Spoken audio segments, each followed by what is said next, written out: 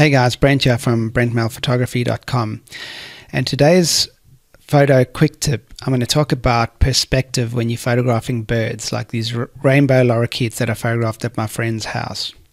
I was photographing with a Fujifilm X-T1 and the 50 to 140 millimeter f2.8 lens, which is a beautiful combination if you're looking at a mirrorless camera.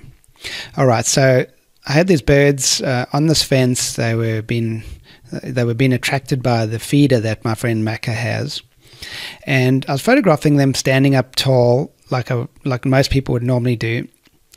And I thought, you know what, if I change my perspective, if I bend my knees a little bit, let's have a look at what happens. So obviously I'm shooting at a very shallow depth of field. I'm shooting at an aperture of f2.8, which is wide open aperture, so a very shallow depth of field, because I wanted to get one lorikeet in focus and the rest out of focus, and I wanted this fence line to kind of draw your eye in. So, you know, maybe your eye comes in at the bottom right here and then kind of goes in all the way back there. So let's have a look at the different images I got. So we'll go into the next image. So here's another image I took at the same kind of angle with my knees, you know, not bent and standing up tall.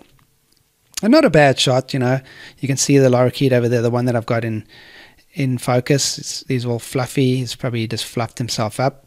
And they just are beautiful colors, these lorikeets. So there's one, that's the other one. And then I decided to change my angle of view. I actually knelt down below the fence line, below the birds, and I photographed this image, which wasn't too bad, but this highlight in the top right here was really distracting me. I was looking at it, and this lorikeet's slightly out of focus. I was probably focused on his feet instead of his eye, and I was just testing things. So I looked at the image. I thought, you know what, not a bad shot, but I'm worried about this white highlight above here, which is going to be a distracting element in the image, and you want to take away all distracting elements. So I ended up with this one. I moved slightly, refocused on the lorikeet, and make sure that his eye is in focus, and then I photographed this one, and this is the one that I ended up with.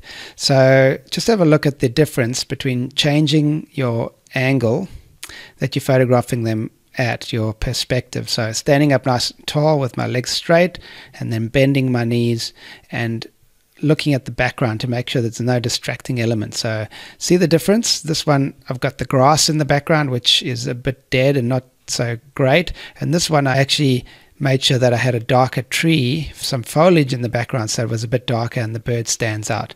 So quite a big difference between the two.